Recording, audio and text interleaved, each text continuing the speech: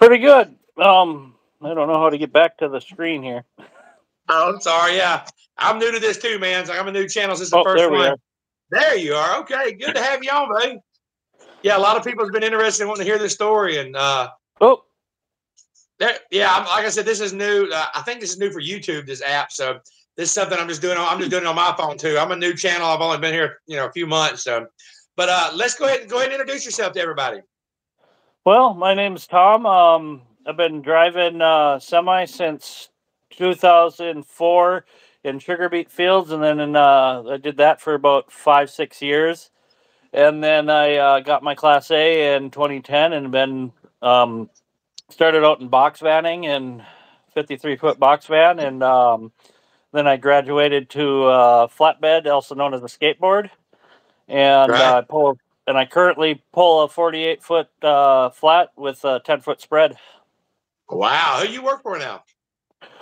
Willie Jensen Trucking out of Osage, Minnesota. Awesome, awesome. And where do you live at? Minnesota. So you live in Minnesota. So you're kind of used to the weather. Yes, they got a lot of snow there. It is. This morning when I started my car, when I went to the chiropractor, it was negative 20 degrees. Sorry about that. Y'all hear my dogs barking. I apologize.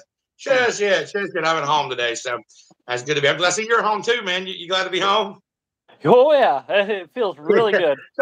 So tell everybody your story. Let's start from the beginning. And I got the pictures. I wish I could throw them up on the screen, but look, y'all, I'm a new YouTuber. I'm new at this. I'm learning. This is actually my first live interview I've ever done. So, I can't imagine what you went through, man. But yeah, if you could explain to everybody, start from the beginning. Your trip, where you went, and what happened. I'm gonna let the floor is yours.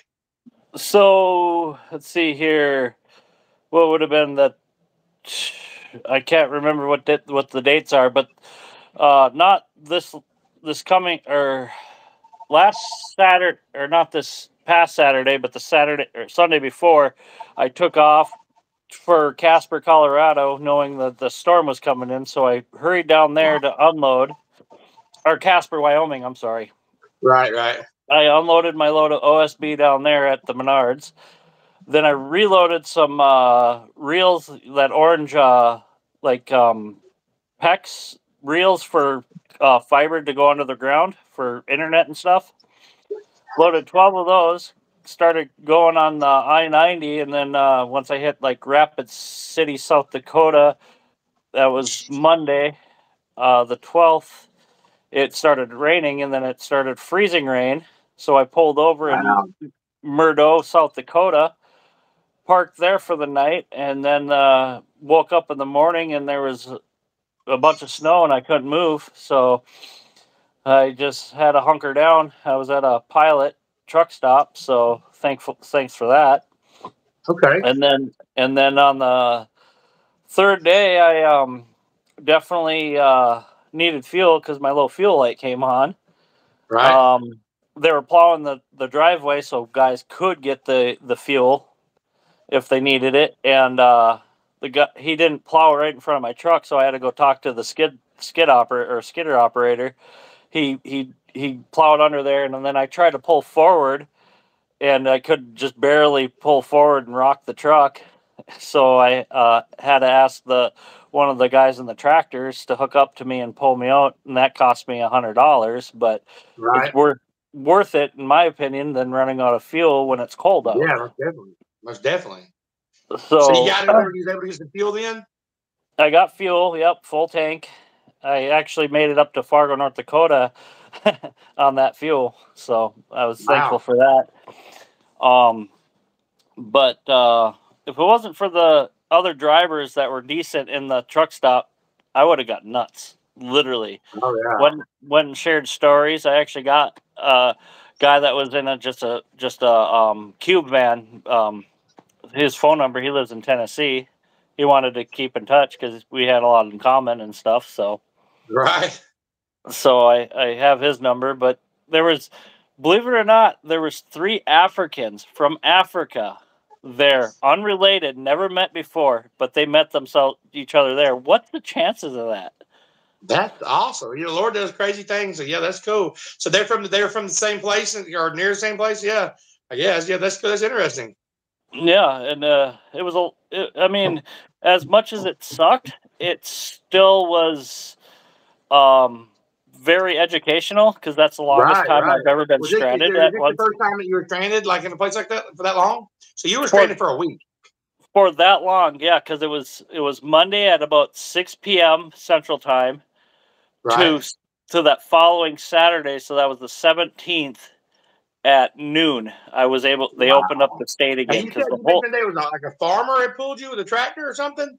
Yeah, well, they're contracted to the pilot to plow their Oh, okay, driveway okay. and So they stuff. pulled you So over to the fuel aisle, got you some fuel. yeah, I just bobtailed over there. And if y'all Right. don't know Yeah, what a I was what a wondering. I was bob, wondering. I was wondering if you left your trailer or how that happened. So yeah, that makes sense. And you had yeah, plenty of food in your truck, and I guess you had food at the truck stop. So I mean, at least yeah. you couldn't go into like construction There was a or lady. off ramp or something. Yeah, there was a lady there that she walked 15 minutes to work because there was a subway in there, and she walked there. She was probably about 50, 55 years old. She walked there to make sure we had subs for food, That is or else, cool. yeah, So she walked there just to make sure everybody had to make sure everybody had food. yes, That is and cool. it was That's cool. very, That just shows there's a lot of good people out here in our country, and a lot of people say a lot of bad things, but that just shows there's a lot of good people still out there willing to help and really communicate and get through. That's great, man. That's great. What yeah, advice would you give? A lot of my people on my channel is weird. It's like 50% experienced drivers, other 50% are brand new. So what advice would you give? Your new driver that's headed out west right now. Like I got a driver that I trained 2 months ago. He called me and he has a load going to. He's picking up here in Georgia, but he's going to Denver. And I don't know I don't know what's going to hit. I don't know what back load might be in Wyoming. I don't know. And I see another storm front coming through. What advice would you have with somebody like that? be prepared. In the winter months, a lot of drivers I've talked to do not go under a half a tank of fuel in this cold because you can gel up. Right, Make sure you have the right right right fuel. Don't run number one, not number two, because number one's right, treated fuel. right. Treated fuel is so you can get down in that temperature, so your fuel doesn't gel up on you, and and just make your truck not run. And sometimes it takes a couple days to get it ungelled. Right, And right, exactly. be prepared, like with clothes. Always bring extra clothes. You know, Right, yeah, most definitely. food. Because you get Bring wet. You get wet out there, right? Yeah, bring extra food. Make sure you have extra food. Be prepared because just in case you get stranded. I mean, because I could have been at a rest area, and I would have ran out of tank or out of fuel, and then it ran out of food. So I mean, I have a bunch of junk food in the truck because I like to snack. Right, right, right. Exactly, exactly. But I went pretty sparingly on my food because usually I eat 2 Jimmy Dean's breakfast bowls in the morning every morning before I start. Yeah, Because if I yeah, don't those eat are any other good. meal, I eat breakfast always. Oh yeah, me too, me too, me too. So I mean, in my truck I got a setup. I got a little mini fridge, kind of like a dorm Yeah, fridge. It actually has a freezer door in it, freezer. Oh yeah. and and I got a microwave and an air fryer. I added the air fryer myself, which is really nice because you can make I, hamburgers, you can make I haven't steaks. got the air fryer. The air fryer. I'm glad you said that because I seen one at Walmart. I don't have an air fryer in my truck. I've got I have a little frying pan. I've got a little skillet. I have things I can cook. But the air fryer, how does the air fryer work? Does it work pretty good? The new air It, fryers? I really like it. I bought one on a limb because I heard good things for the And house. you can cook a hamburger in it? You can cook hamburgers, steaks. You can cook Really? potatoes, freaking Really? yeah, and it makes it really good and nice and crispy. We made bacon in it once, and some of the Oh best man, I bacon. love me some bacon. I You, carry packs of bacon with me every week. I cook bacon every day. I love bacon. I'm a you know this. diabetic. I'm a diabetic, and I can eat bacon because it doesn't raise my sugar up. So, real quick, I'll share this with you. Today I went. I don't know if you know what A1C is. Do you know what that is for a diabetic? That's something with your cholesterol, isn't it? Yeah, it's with your sugar. Like if you get over a 10, you have to take insulin, and then you can lose your CDLs or whatever. Well, I got up to a 10.6 in March, and I had to go back in July for my physical, and I was worried that they may pull my CDL or or put me on insulin and I'll lose my license. So I got it down to a 6.7 by July, And then I went today, and I'm already a diabetic for 15 years. They said I'm a 5'3", which is non-diabetic. I still take my medicine, but I mean, it's like they're like, "Whoa, how the heck did you do that? You must be like going to the extreme gym." I'm like, "No, I sit on my ass all day long. I drive a truck." But I did it. I did it though, and I did it because I quit eating the bread and I quit drinking sodas. And I quit eating sweet stuff. So I still eat. I eat my hamburger meat. I'll still eat my bacon.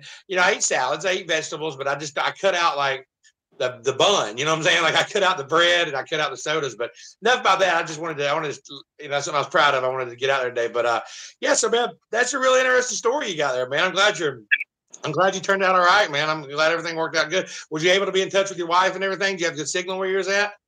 Yeah, I had decent signal. I mean, it was kind of spotty, but it was decent enough to make phone calls, text, browse the internet, watch your videos. I appreciate that, man. I appreciate that. Yeah, I do a lot of crazy videos. Like I just started a few months ago. I'm new. I'm not nothing like Mother Trucker. He's got like 350,000 followers. But I just started 3 months ago, so we'll build it up and see what happens. But I'm not monetized yet. But it's something I enjoy doing. I enjoy helping other drivers and I want to share stories like this, man. This is crazy. Like you got to be prepared. And I tell drivers like, gotta have clothes, like you said, gotta have food. You never know what's gonna happen. It could be where you broke down with toilet extra paper, blankets too, like just in case you're somewhere, because then you can huddle up in your blanket. I mean, a space heater wouldn't be a bad idea. Like a little propane heater wouldn't be a bad idea, because you can always crack. Because you can always crack the windows to vent it and stuff. So yeah, I've got one under my bunk. I got a Mr. Heater under my bunk just in case. It's not. It don't put off a lot of heat, but it's something. It probably work. I've never used it in the truck, but if I had to, I could. You know what I mean? But yeah, that air fryer, dude. I'm definitely gonna check that air fryer out. That sounds really interesting. Like, so you cook hamburgers in it, and you said bacon. That's what got me. Yeah, that's awesome. There's another YouTuber that I watch. He Alex, the trucking guy. I've seen him. I like him too. I'm a subscriber to his channel too. He has some videos on how to cook meals in there, and he makes way better meals than I do in there. Like in an air fryer. Yeah, he makes it like a tinfoil ball and then cooks it in there. Wow. Like a stir fry and everything. I'm a subscriber to his channel, but I haven't seen any of his videos. So yeah, shout out to that. So what's his channel again? It's Alex the Truck Guy, right? Alex the Trucking Guy or something like that. Yeah. He has some good tips. I mean, he's a fairly new driver, but he has got some good tips. That's great. That's great. Do you have a YouTube channel at all, or do you have anything you want to share out? I do have a YouTube channel. I just put let them know what it is. Some gaming things on it mainly. There's a lot of gamers out there. There's a lot of gamers. I know you're playing Call of Duty a while ago, right? Yeah, I was playing Call of Duty with my brother because I like to relax. Let the viewers know what your YouTube channel is. And y'all subscribe and check it out if you're a gamer. What is it called? It's Optimus 8304 and Cybertron, because there was a lot of Optimuses out there, so I had to put Cybertron behind it. I have to say it one more time for everybody. Optimus 8304 Cybertron. Awesome. Man, I appreciate you joining. I appreciate you letting us know, man. I'm glad you did this interview. You're the first interview with hopefully many with Trucking Life with Sean. So it's been a great interview. I'm glad you got to share your story and your advice. Like I said, does anybody got any questions for Cybertron here while he's here? Let's see what we got. I'm gonna read some of these comments right here. This guy says he's been training right now with my trainer, but I'm glad that I chose this time so I could learn to drive in the snow and ice. Yeah, definitely. Somebody asked if they should wait. Somebody asked if they should wait till July to start or start now.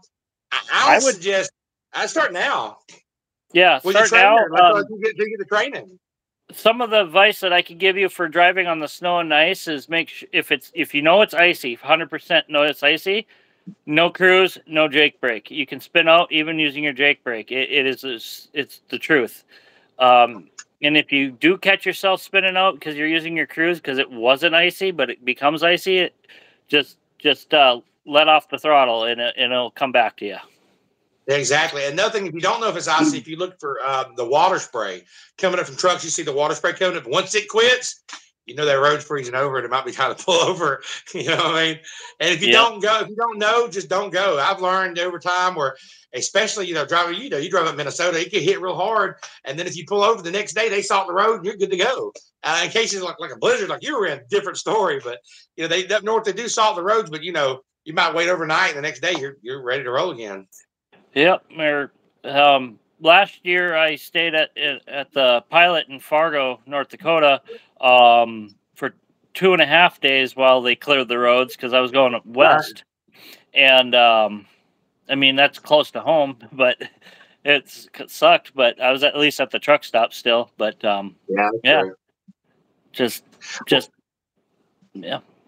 Well, Ben, I appreciate you. I appreciate you joining in. I appreciate everybody watching tonight. I just want to give a quick interview and let them know, hey, thank you for subscribing to my channel, dude. I appreciate it. I'll check yours out too. Yeah, I don't have very many videos. I have some monster truck videos from quite a few years ago, and some World of Tanks videos because I love playing me some World of Tanks.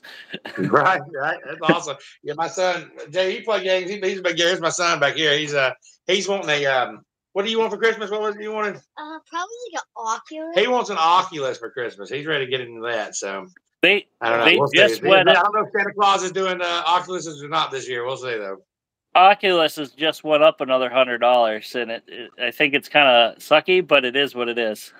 Yeah, it is. He's wanting to get into it, so I don't know. We'll see what Santa Claus does. But hey, I don't want to take any more of your home time. I'm glad you're home. I'm gonna spend the rest of my day. I go back out tomorrow, but I'm gonna spend the rest of the day with them, and you spend time with your family. And appreciate y'all joining and watching tonight. Thank you, man. All right, Merry Christmas, everybody. Merry Christmas to you too, buddy. See ya. Yeah. Merry Christmas.